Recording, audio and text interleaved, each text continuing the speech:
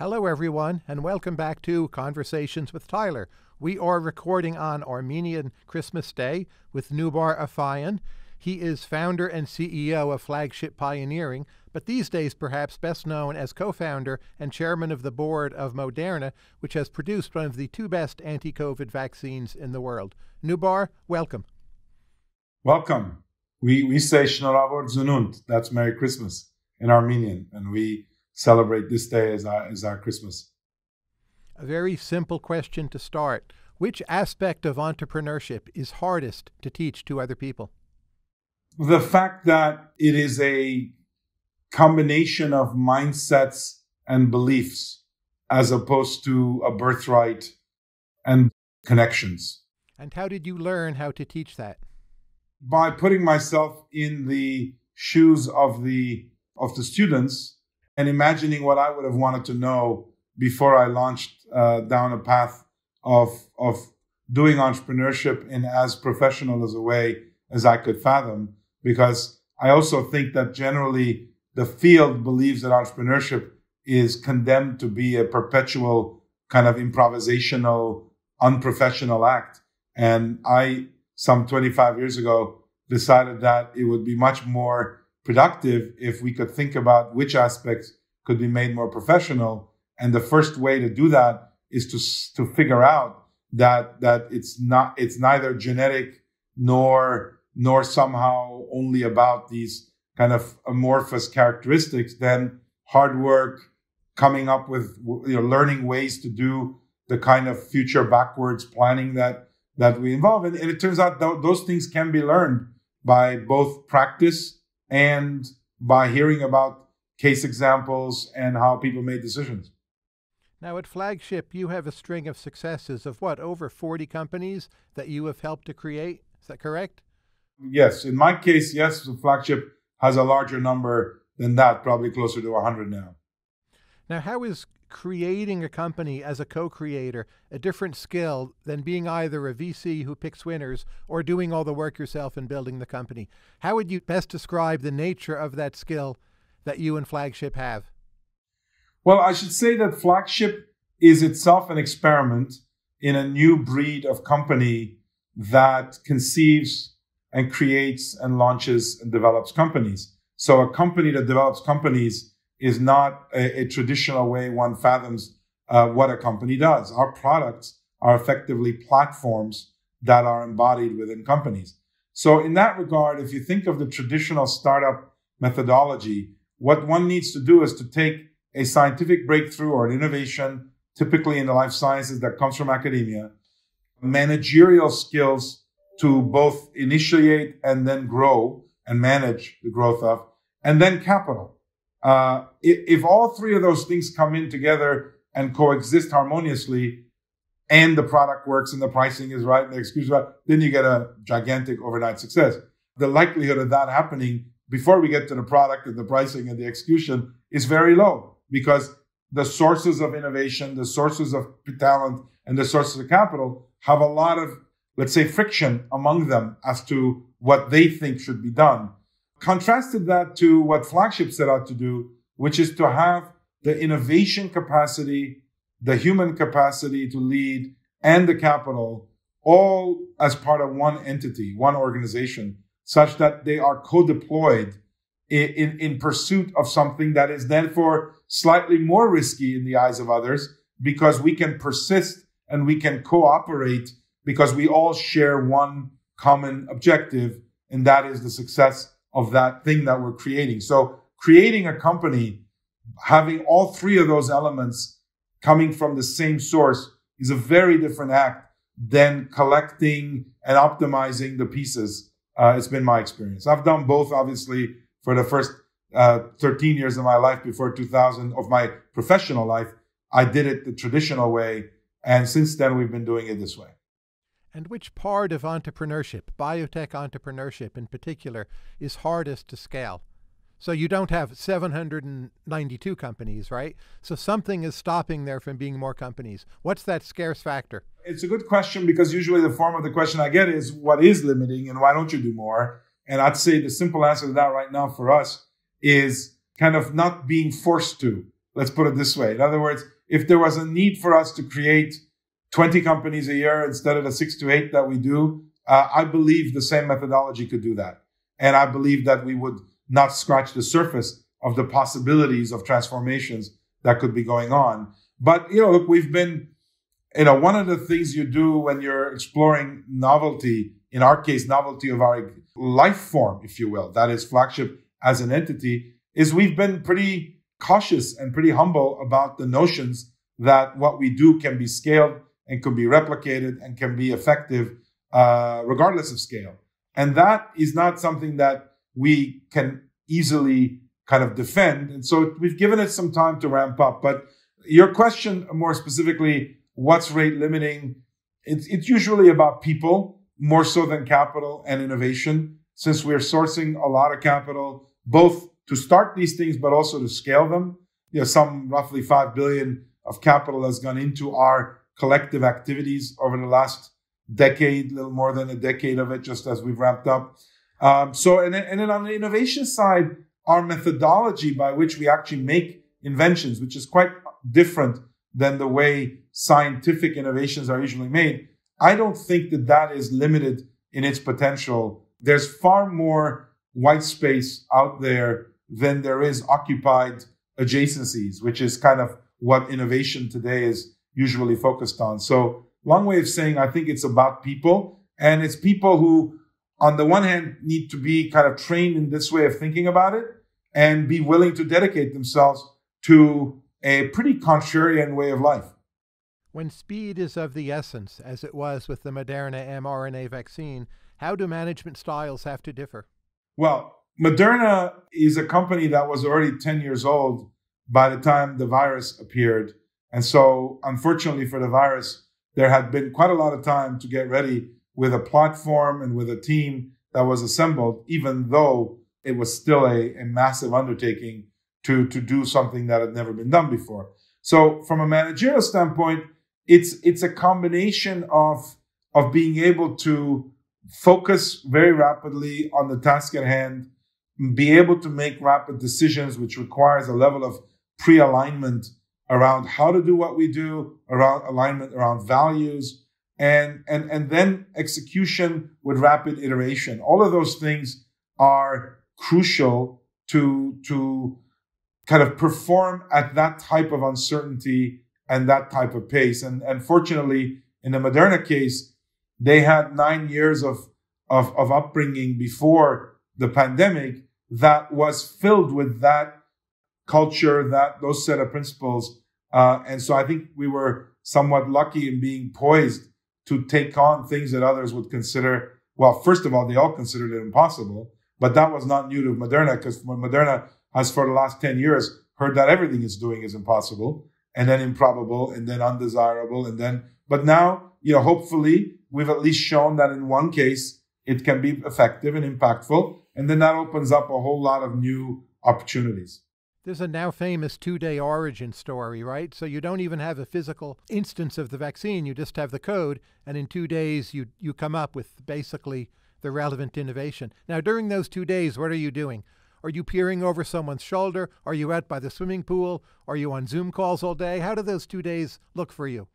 Actually, for me, my role as a co-founder and chairman has been to work with the leadership team, obviously separate from the board itself, on a variety of strategy issues that required very rapid decision-making. The decision to go down this path is one that involved more than just having a sequence. In fact, there was very little doubt in any of our minds that we could go from the sequence to a vaccine in a short period of time. We've done it many, many, many times before. It's just that speed wasn't needed or appreciated by anybody. Didn't mean that we took 3 months before and now we did it in 2 days. It always can be done pretty quickly, that step. But the decision-making that preceded it was, were we willing to kind of gear up to go into the clinic in a matter of weeks from having the starting point? And that was the thing that I was mostly working with Stefan and his senior leadership team on. The scientific team that did the conversion of the sequence and optimization, frankly, did what they do for a living. I should point out, Tyler, one of the things people don't yet realize is that there are this is, mRNA, in addition to being unique in that it's really the first broadly applied code molecule, information molecule that is used as a medicine. And with all the advantages that come with information versus, kind of digital versus analog, or where you actually have to do everything bespoke, the way drugs usually work. The other major advantage that it has is that it is something that is actually taking advantage of nature. And so there was a lot of know-how we had going into this around how the process could be done. And in fact, let me tell you the parallel that we used. We have a program in cancer vaccines. You might say, what does a cancer vaccine have anything to do with coronavirus? The answer is, the way we work with cancer vaccines is that we take a patient's tumor, sequence it, obtain the information around all the different mutations in that tumor, then design de novo, completely non-existent before, set of peptides that contain those mutations, make the mRNA for them, and stick them into a lipid nanoparticle and give it back to that patient in a matter of weeks. That is has been ongoing for a couple of years, clinical trial that we're doing.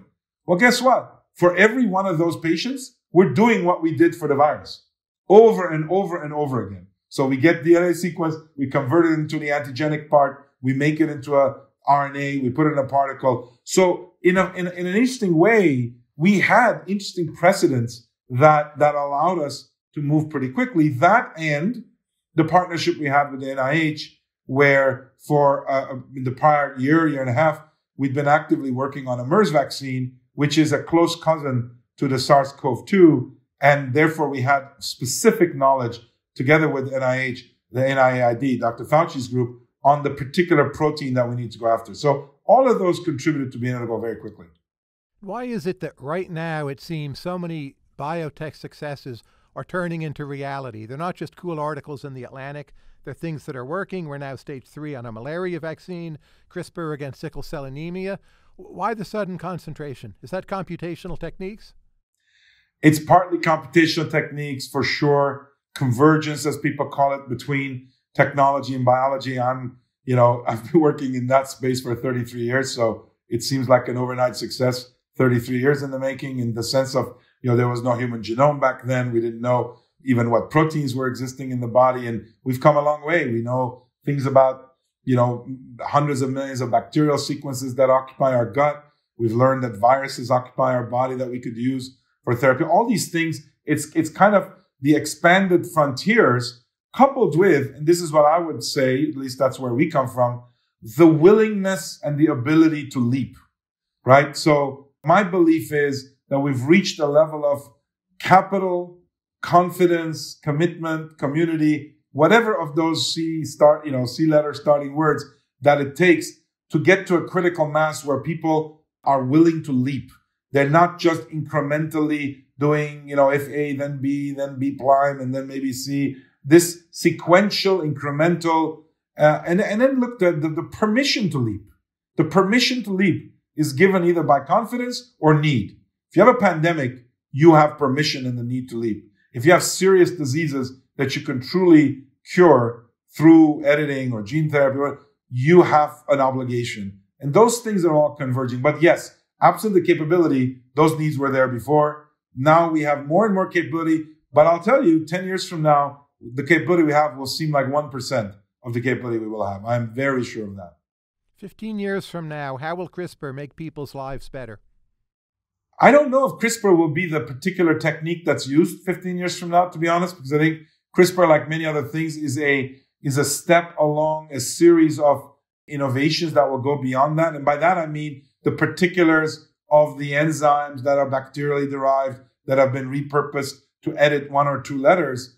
I think that the next step beyond that will be, and you could imagine we're already working on it. We worked on CRISPR. We were one of the founding groups that was involved in the formation of Editas, but we're now moving on to gene writing and like basically literally inserting words and sentences into the genome, not just spelling mistakes. But if you think of CRISPR as a metaphoric CRISPR, kind of the ability to do things with the genome, I think 15 years from now, we will see multiple rare genetic conditions that are addressed by and corrected by it during somebody's life, as opposed to in the conception phase, which is a whole other ethical issue.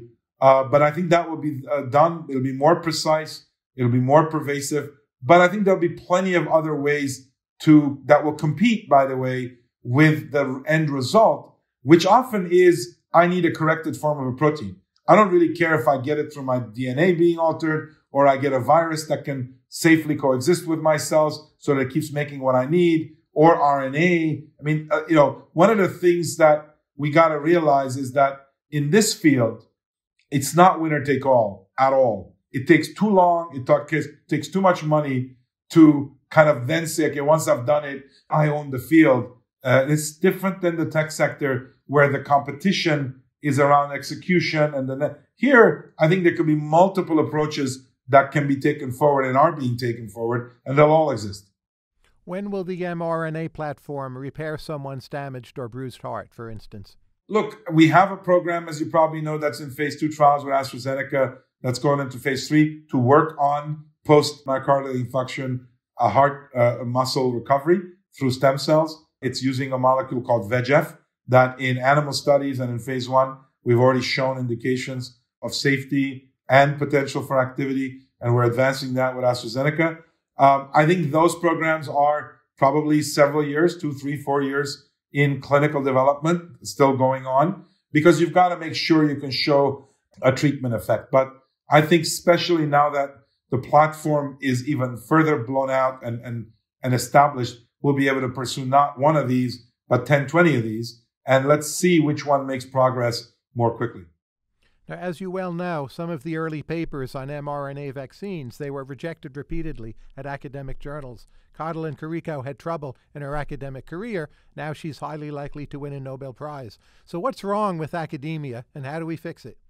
Well, I'll just say that is true generally. In their particular case, it was really more about pretty basic mRNA modifications as opposed to vaccines, because back 20 years ago, people weren't working on vaccines. They were just working on being able to show that mRNA could even get into a human cell. And people were quite resistant to believing that was possible.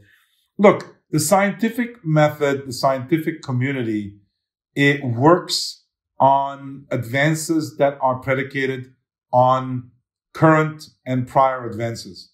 Incremental advances are the coin of the realm. It's not that they're conservative. It's just that the communal process of accepting truth as that which can't be negated causes you to therefore be in every which way questioning everything. So I learned long ago the expression organized skepticism. That's what science is predicated on. As a result, if you come forward with something that is not fully supported by and connected to the current reality, people don't know what to do with it.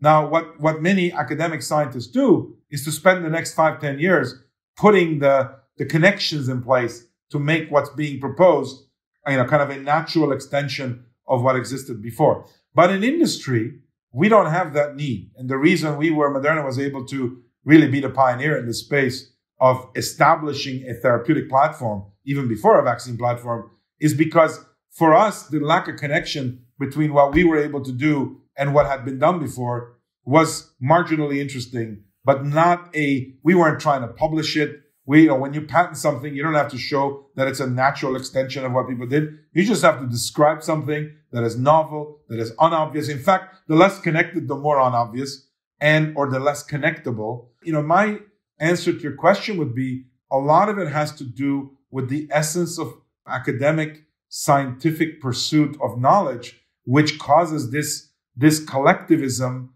and it has its disadvantages. One of them is if you don't have all the pieces together, people will be skeptical. How should we improve the biomedical funding cycle? Well, boy, that's You're in charge. We're going to do what you say. Tell us what to do. No. Yeah. No, that would be a difficult day for me, just because I'd rather do things that people don't think should be done. Look, I hope that the illustration that a vaccine developed in a short period of time with robust, at least early results, hopefully making an impact on the population, should give people a use case from which to think that this is not some artisanal activity that you need a PhD in molecular biology to be able to understand, but rather a set of new tools, the equivalent of a computing infrastructure for other sectors that has been put together. It may not look like a computer, but the assemblage of processing techniques and knowledge gathering and storing techniques has, somewhat digital, somewhat analog, has created a capability. That's why we call these platforms, has created a set of platforms from which we can expect not just slightly better cures and slightly better treatments, but pretty dramatic departures, not once or twice, but over and over and over again. And I think society, if that begins to be understood, then biomedical funding should be thought of as an enabler of the underlying science needed to keep making this happen. So I want to make a strong case for what others call basic research, which I'd rather call enabling research, because inevitably basic research is enabling to something. And so in a weird way, sometimes academic research frames things as having no purpose whatsoever so that they could keep the purity of it. But actually, they can't even assure that, because eventually somebody will come along and use that for good. I think all of it is for good. So enabling research, I understand there can be bad uses of science, by the way. Parenthetically, I'm not naive, but we're talking about biomedical now. I think that enabling research, and then followed by applied research, where you do the translational work, I would see it's just not about more money. It's about being able to invest in the areas where we're able to have impact and then create the conditions for future impact in the other areas. Now, some institutions seem to be much more successful than others. So Broad Institute at MIT has had a string of successes. Howard Hughes Medical Institute. Are those successes just luck, or is there something systematic we can learn from the best performers? And if so, what is that? What should we be doing more of? No, that's an excellent question. First, let me just say that being systematic is an advantage in and of itself, in my view. I know that doesn't make me popular with people who want to believe that exceptional things are by their nature unpredictable and rare and unreproducible. I happen not to believe that. I think that many things we deem exceptional are illusions, because we haven't actually gotten around to creating a systematic way to produce the conditions to have them happen. And that's my personal belief. So I would say in and of itself that the HHMI, that the Broad, or the various cancer institutes that exist have done some amazing things. The Wellcome Trust is a function of their systematic thinking about the job at hand. So that's one. And then, of course, it's about kind of leadership. It's about the patience inherent in the money. Look, let me say maybe something stark, which we at Flagship believe and embody, but maybe stark in the context I'm saying it in, which is that we have to be willing to embrace unreasonable propositions and unreasonable people in order to make extraordinary findings. Because the notion that utterly reasonable people doing utterly reasonable things will produce massive breakthroughs, it doesn't compute to me. Because yes, they can. There's also such a thing as a lottery. So every week somebody will win $100 million and that. But the notion that we should go searching for extraordinary advances amidst what is otherwise kind of pretty reasonable things, each connected to each other by short distances, I think that we need to allow for leaps to coexist with the hard work of filling in the gaps. And so I think that those places you talked about, HHMI enables very few, but importantly, professors to have capital to do whatever they want to do. And that's kind of, guess what? That's a leaping ability, permission to leap, maybe in the military way. And then at Broad, a lot of what the money that Eli Broad gave and the rest of it that has been assembled has been deployed to doing things that are scientifically kind of with merit, but merit, and I would say not as dogmatically asserted as one would need if it was going to go through a whole funding process. So I think some of that, so I'd say encourage leaps, create a culture where leaps are not only permitted, but they're encouraged and they're protected, so that if it doesn't work out, that people celebrate that at some level, and then have a systematic way to think about it so that there's learning cycles that come with that. Now, as you know, Moderna has already issued a no-comment statement on the policy idea of first doses first for vaccines. In general, when should companies, whether it's Flagship or Moderna, speak out on policy? Because you all know the most, yet at the same time you have a fiduciary responsibility to the shareholders of the company. And how do you weigh off speaking out on policy issues versus your duties to the company? That's a very tough question, and I think it's answered largely on a case-by-case basis, which is inadequate but necessary, particularly given that we're in uncharted territory. There's such a heightened degree of scrutiny on every single word that's uttered, and amplification and potentially misdirection, that I think that we have to be even more careful. Plus, I think people in a pandemic are vulnerable to believing excesses, and we don't want to kind of play into that by being misconstrued. So the first thing is utmost care. Second is in the right context. So we have the ability to express our views on policy in places where those are relevant, with government colleagues, with certain nonprofits that are focused on issues. But we have to be, as you said, careful about that because of the way in which the world is processing information on these things. It's not easy. It's not an easy situation for any of us. Now, when it comes to the Boston-Cambridge area as an innovation center, what is both its greatest underappreciated strength and its least recognized drawback? Boy, you've thought about the questions a lot more than I've thought about the answers. Because you're asking me, kudos to you, asking me a lot of questions that I don't typically answer. I think that Boston is its own has its own culture. It's beautifully filled with immigrants that constantly reconstitute that culture, but at the same time, it has roots. It has a history that kind of gives it I'd say a rootedness. You can't live in Boston for a long period of time and not feel like you're part of something that has been there, and that is this kind of so the beauty is there are institutions that are world class, and I think that all of those conditions helped the biotech ecosystem take hold.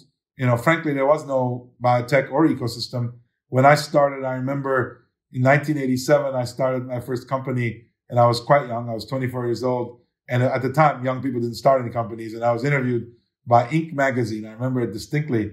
And they pointed out that the office I was in was previously the office of a company that had failed.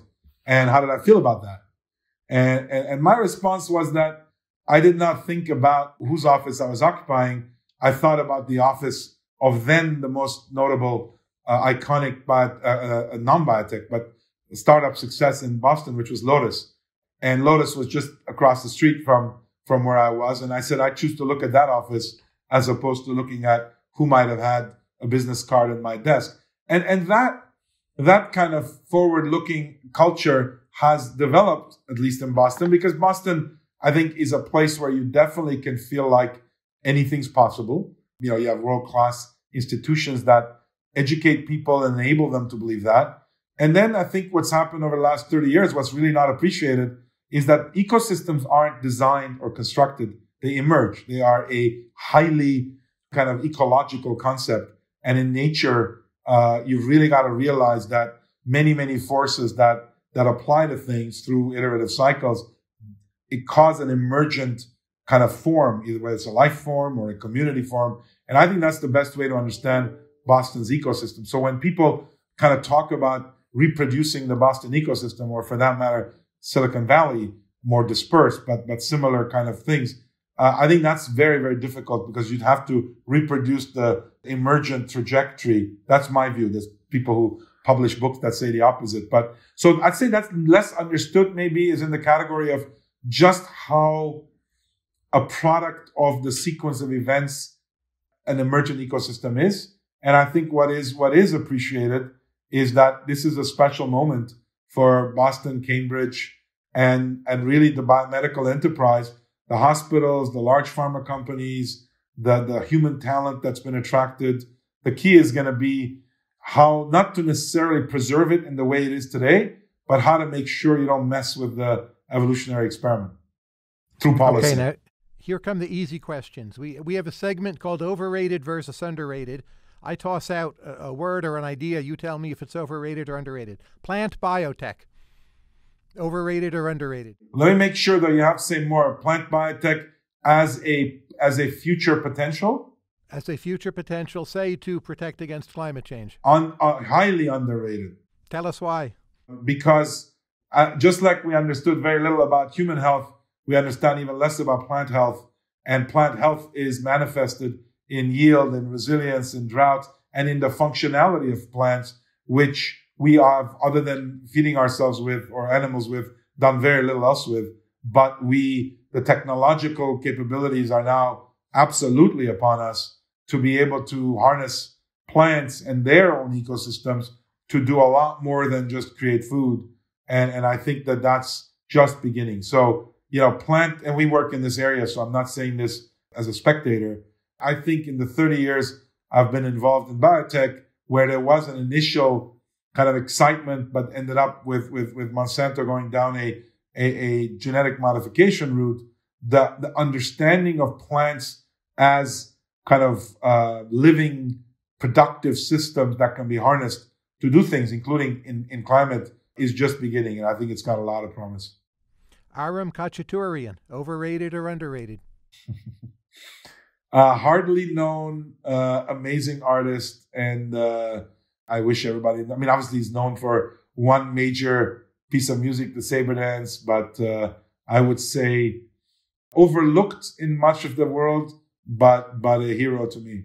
Where should someone start? The piano concerto, the ballet music? What would you say? Yes.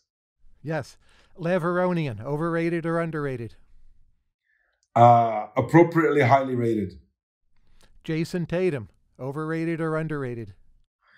Well, you're of course testing the limits of my belief versus my hope, and it's really hard to keep them apart. I would like it to be underrated, certainly not overrated. What is the highlight of Armenian food, in your opinion? Boy, oh boy, just one look at me and you'll realize that I'm not very discriminate in that regard. Highlight of Armenian food. Armenian food is largely built around barbecued meat with a lot of barbecued vegetables. So probably this notion of what's called khorovaz, which means barbecued, which is the centerpiece of what a lot of the main meals are. There are refined things that Armenians make and eat, but I'd say I hate saying it, the meat and potatoes of the cuisine are these kind of combined meat and vegetable dishes that are quite good. So say I'm on Fountain Avenue in Los Angeles, or I'm in Glendale, and I want to find better rather than worse Armenian food. How should I think about that conceptually? What should I do? Go to a place where there's mostly Armenians and relatively less tourists, as a usual algorithm that works beyond just with Armenians. But I would say, I grew up with Middle Eastern flavored Armenian food, so kind of a fusion between Lebanese food and Armenian food. And because Armenians have been spread all around the world, we have fused our cuisine with wherever we end up. And I'd say probably there's some pretty interesting Armenian dishes you can get in Glendale that you could probably not get many other places. But I won't profess extreme knowledge. There's a place called Phoenicia, for example, there that is quite good. But these are hybrid between Lebanese and Armenian. I just happen to like that. Why has the city of Montreal fallen into underrated status? It was once the financial capital of Canada, right? Now it feels like a backwater. What happened? God. Well, first of all, Montreal is where my family escaped to from the civil war in Lebanon at a time when people didn't think it was going to be a long-lasting war. And thanks to my now departed father and his vision, we were among the first to get out. And so Montreal for me has this incredibly special place because that's where I grew up. Your question is a tricky question because one, I'd say in some areas, it's certainly fallen a bit behind, but in other areas is thriving. Canada had a period of time where there was a lot of infighting around language, around laws, around kind of some of those concepts of self between a bilingual society.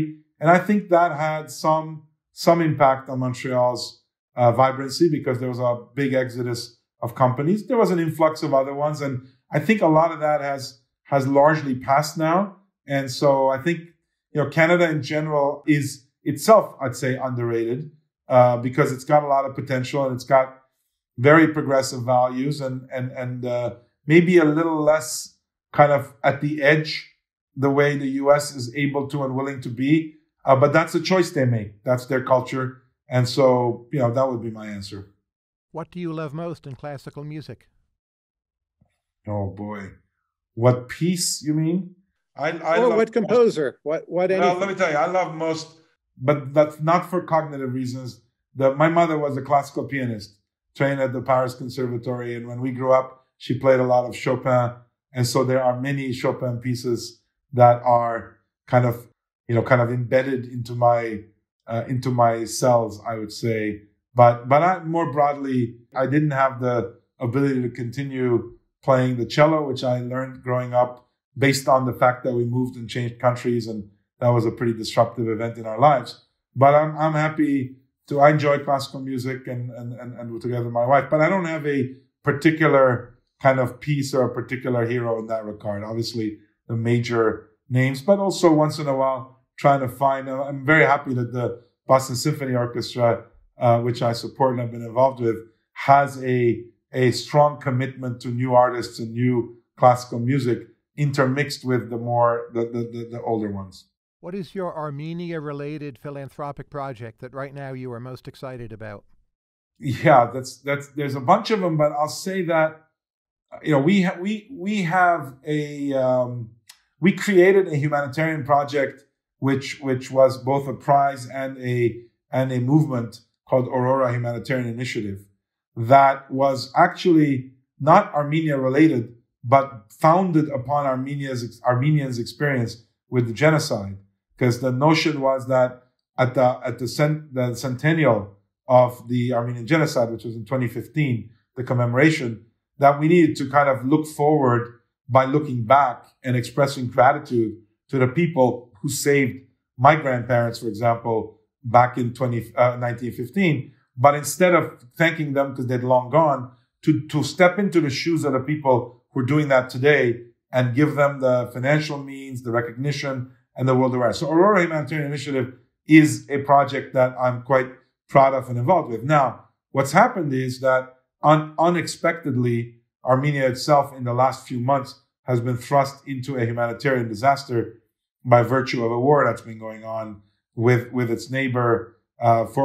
Fortunately, recently, they entered into a peace accord, but the resultant damage done to thousands and thousands of families and tens of thousands of lives is immense. So now what's happened is that this Aurora initiative that was a gift from Armenians to the world to thank people in Africa, in Myanmar, and different places doing humanitarian work, has now focused some of its attention in providing help to the very same Armenians that 100 years later are afflicted with this again.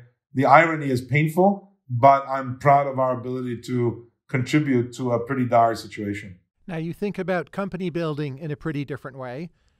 Do you also think about philanthropy in a different way? And what would you describe as the unity across your approach to companies and your approach to philanthropy? Boy, this is becoming excruciating, Tyler. The parallel between the two has over the years struck me, and it's been kind of almost instructive because I used to keep kind of those two sides of my life quite nicely separated. And what I found was that some of the things that we were doing in Flagship with the way we thought about kind of the future backwards approach, kind of what's the destination you want to reach and how do you get there? Seems like a simple idea, quite absent when you're trying to react to people's needs, because people's needs are here and now. They're not really forward looking. Education is meant to be something the government provides because its impact is kind of slowly felt, but so is economic development, so is many things. So I'd say the crossover has been in terms of the relationship with the future. So for example, in the philanthropy work that we've done, in particular with respect to developing Armenia, which has been going on for 20 years now, I've decided that our customer is a 5-year-old today.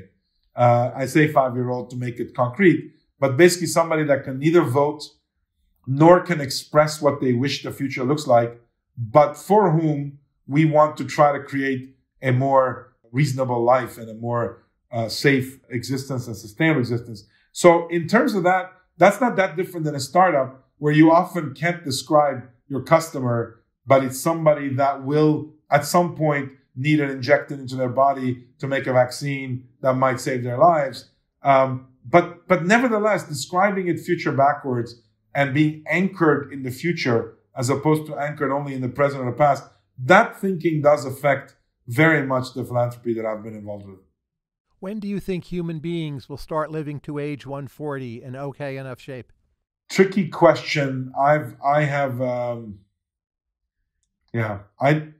Assuming that would be a desirable outcome is a big assumption for me. I don't want to guess on that. And I tell you what, I have for somebody who has few bounds on what I'm willing to imagine, I think that longevity as a goal versus longevity as a result are separate the way in which different people think. I think of longevity as a result. I think that if we can deliver on health security, that is getting people most of their lives to be defended in terms of their health versus treated with their diseases, chances are the result of that will be longer and longer lives, but also longer, healthier lives and presumptively happier lives. The notion that we can come up with disease treatments that keep people alive, but are largely just fighting the disease, and with all the damage that it's already done, that to me is a less desirable future vision. When do you think we will arrive at the point where dementia and Alzheimer's, they may still be present, but they will not be significant social problems in the wealthiest countries? I'd like to see a more credible direction there over the next 5 to 10 years, and so that it will have impact in the 10 to 20 year time frame. I don't see, if I just roll back the clock 20 years, much of what we're doing today, cell therapies, messenger RNA, microbiome, none of those existed or were dreamt of, largely. And so I think if I just use that yardstick to go forward, that level of both increased knowledge about the pathophysiology coupled with increased tools to address it with, I may be being too conservative, but I'd say over the next 5, 10 years, clear proof points that that's within reach should emerge.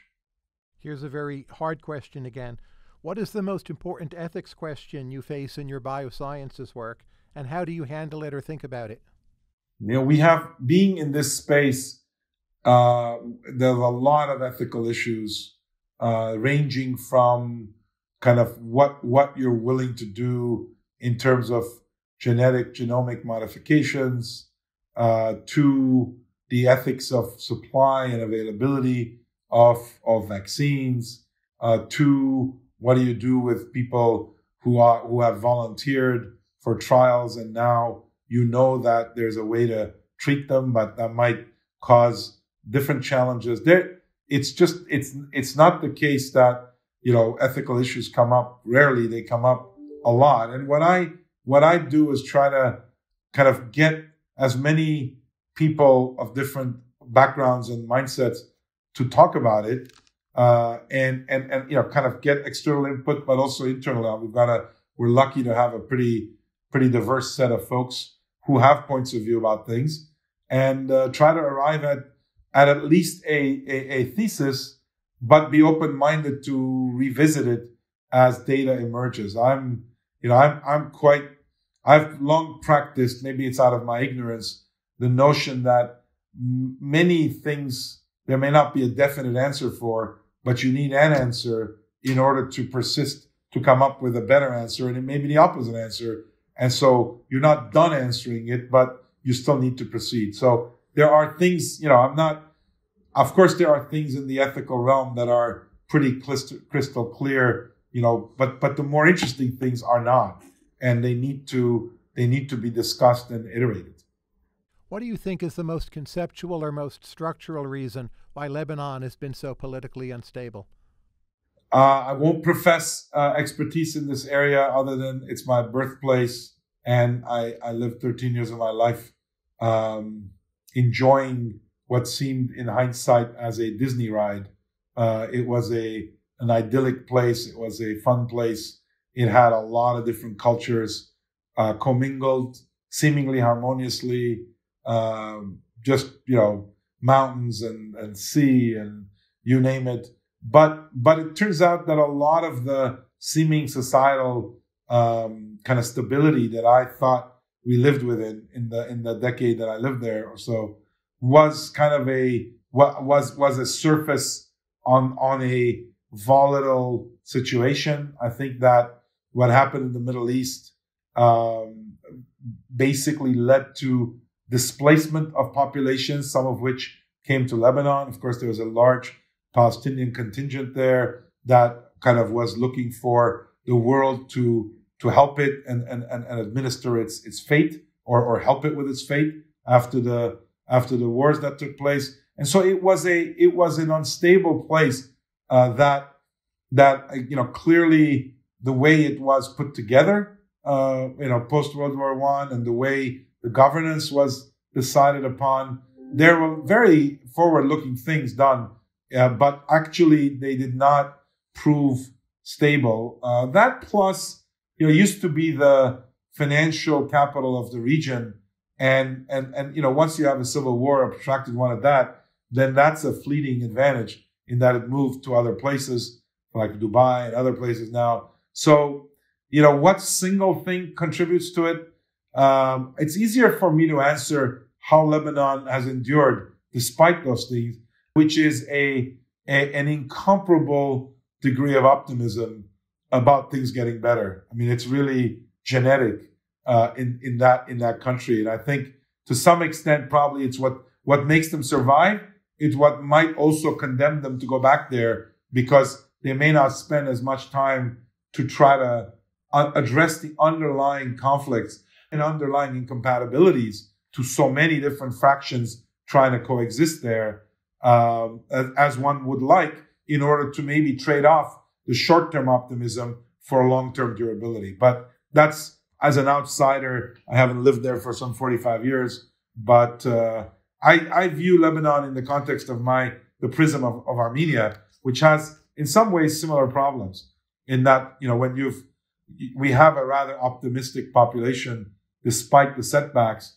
And you got to ask yourself, is the optimism sometimes hurting you or helping you? Sometimes it can hurt you if it makes you accept the next illusion or the next fiction versus actually dealing with tough problems. You've described your own approach as a kind of paranoid optimism. And you got that from Lebanon and your Lebanese background, or your Armenian background? You probably didn't get it from Canada. How did you get that? Probably my Armenian background, and I would say I realized I've viewed paranoid optimism as a mindset that is advantageous in entrepreneurship, particularly when you go to the far edges of what is known as almost a survivalistic thing. But I never ever associated with my kind of Armenian roots or the history of what Armenians have endured until some 5-6 years ago, when my worlds kind of collided a bit, and I found myself talking about these kind of survivalistic mindsets in both of the worlds. The world of innovation is very much one of toggling between survival and then thriving. I wish there was a word thrival, but I haven't quite managed to get that word in the dictionary, but that's a good word. But between surviving and thriving, in this constant toggle between the two, characterizes high-risk, daring startups. And just like it does in a recovering population where they've been afflicted with massive trauma, and they have to, on the one hand, survive, but on the other hand, not get trapped in the ghetto of just survival and trying to escape it and trying to thrive. And I think that's probably where the life experiences have have at least helped, but I cannot draw a connection because it was not conscious at all. 3 final questions, all about you. First, what is your most unusual, effective work habit? Unusual, effective work habit. You take notes on everything. You wake up at 4 a.m. in the morning. You have a glass of orange juice before every meeting. Those are highly precedented. I'd say maybe less about a work habit, but rather because much of my work is just talking to people effectively. It's kind of the instrument that I play is really just dialogue and discourse. And in that regard, the one thing that I believe in is that I've said this to you. I've got a strongly evolutionary kind of mindset and this notion of emergence. So I think that if you're doing something that's never been done before, you have to be very humble to recognizing that you don't know what the right thing to do is, but also nobody else does. And in that milieu, you need to create a culture where people are willing to say things and be wrong so that others can say other things. And over time, whatever is right can emerge. So I'd say probably the most unusual thing that I insist on is people's willingness to say things that are not backed up by all the facts that one would typically need, and then to engage them in a dialogue that will eventually get us there. It's tiring. It's not a pleasant activity, but I've developed a sense of that because that I think that gets you to new truths as opposed to repetitions of current dogma. What book has had the greatest impact on you as a person? God,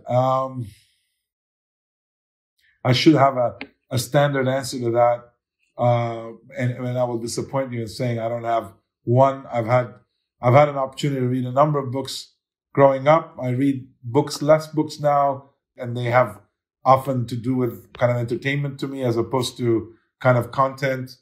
So I'm going to disappoint myself in not giving you a singular answer. But tell us an entertaining book, just one that entertains you. Jean Le Carré, or what would it be? No, I read a couple of years ago this book. I think it was called Origins. I want to say by Dan Brown. If it wasn't by Dan Brown, it was probably somebody like Dan Brown because it seemed like that, a kind of series. It was about kind of AI in the context of some mystery novel. And that book, for example, entertained me. I'm just giving an example of it. If I thought enough about it, I could give you 2-3 good answers, but I'll just throw that out. I think it's called Origins. I think it's by Dan Brown. Last question. How do we attract more people like you to come to America? Be America. What does that mean?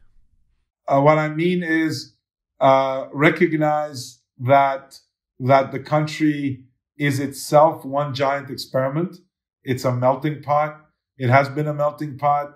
It should continue to be a melting pot. A melting pot means that people come here to effectively make the country like them and themselves make like the country. And that dissolution is not a source of negative. I know there's lots of people who kind of want to create ethnic differences and all the differences among us. But there's an element of this where I think people have come to this country fully intending to adapt and to contribute, but also to add of themselves to what is considered America today. And I think that system, that cooperative system between the precedented and the new, is what accounts for, unimaginable creativity, resilience, resourcefulness that this country has. And I would protect that far greater than any monument or any other national treasure. I think that's personally, it may seem romantic, but that's what I think is attractive about this country. This country has that as a core advantage. And I think that's a tough thing to pull off. Let me tell you, a lot of other countries that kind of come and go and civilizations who don't have that, who become a bit more homogeneous, more exclusionary, kind of lose their, I'll say it, evolutionary advantage, their competitive advantage to adapt and to respond. And so I think we clearly have a bunch of things to fix as it relates to the way the governance of the country is being executed. There's a level of over maturation of that and over stagnation of that seems very, very troubling. And I don't know how that gets changed. It's beyond my experience base. But I would say whatever happens should, and by the way, I have not said should protect immigrants or immigration, but should protect this dynamism that comes from that. I also would say that as a country, there's so many people who have the experience of coming here that experience can also be transmitted to people who are born here, for whom the same mindset of being willing to imagine a better. Look, every single person who comes to this country imagines a better future for themselves. That's my belief. Maybe not every single person, 99%. So imagine if all of us were also born imagining a better future for ourselves. Well, we should be, but we got to work to get that. An immigrant who comes here understands that they got to work to get that. They have to adapt. The problem is if you're born here, you may not actually think that you're going to work to get that. You might think you're born into it. And if we're all, this will be kind of a funny thing to say, and I apologize to anybody that I offend. If we were all Americans by choice, we'd have a better America. Because Americans by choice, of which I'm one, actually have a stronger commitment to whatever it takes to make America be the place I chose to be, versus, not thinking about that as a core responsibility. So I think that there's something to be said about that, is to really make a new pact, a compact to say, what's the America that I really want to be contributing to? And if that's more equal, less discriminating, different rules and laws, etc., we should be open to talk about those things. Noubar Afeyan, thank you very much. Thank you.